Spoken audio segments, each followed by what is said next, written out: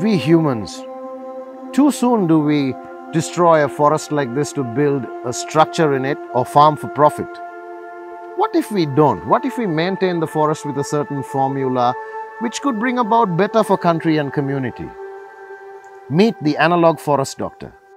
I'm Ranil Senanayake. When I was pursuing my degree, I had spent a lot of time in this country traveling around, spending time in the jungle, in the villages, everywhere with a guy called Vicky Atukorale. When I came back once, I remember we were out there and he asked me, Ranil, you've been to university, you spent all this time there. What have you learnt there? I'm a Sri Lankan who's gone out to the world, who's learnt what the world is all about, and come back, right? And to appreciate what we have.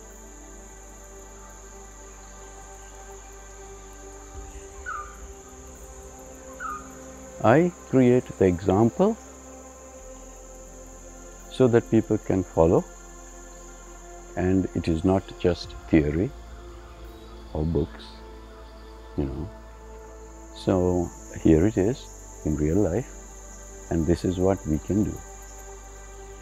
I restore the biomass and the biodiversity of our country. Those two elements are the basic things that keep us sustainable into the future.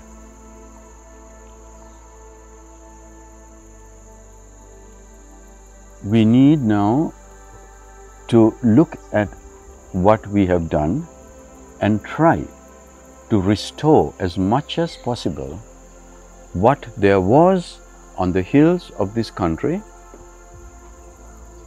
restore as much as possible to get back the ecosystem services that sustained our clean water, our clean air, and our clean food. We have to do this in the context of modern society. We have to live within a modern society. We have to create things that we can transact with each other.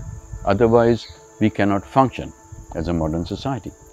So therefore, instead of a forest there, we would like to create something analogous, similar to a forest, doing all the functions, saving all the creatures that used to live in it, but at the same time, giving some sort of input for the people who are tending and looking after it, so that there can be a medium of exchange that reflects the work that they do.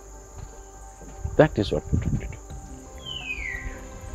Look, I have been fighting the idiocy of the bureaucrats for over 35 years, right? But it still doesn't stop me, because after me somebody should carry on. You see this system here, this place here. We host and train people from Latin America, all over, from Cuba to Ecuador to Peru to Chile. They come here, they train, they learn, they go away. I have people from Africa who come here for training, right? From Kenya, from Zimbabwe, from Mali, we have people. I have people from Asia who come here, from Australia, from America, from Europe. But up till now, I have not had the forest department or the wildlife department, any of those people come here to ask me a single question as to how useful is this for our country.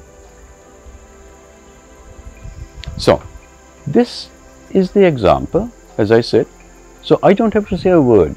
Anybody who comes here can walk through, feel it, look at it, then ask the questions, if they want to ask questions. And that's all this is. It's a place that teaches.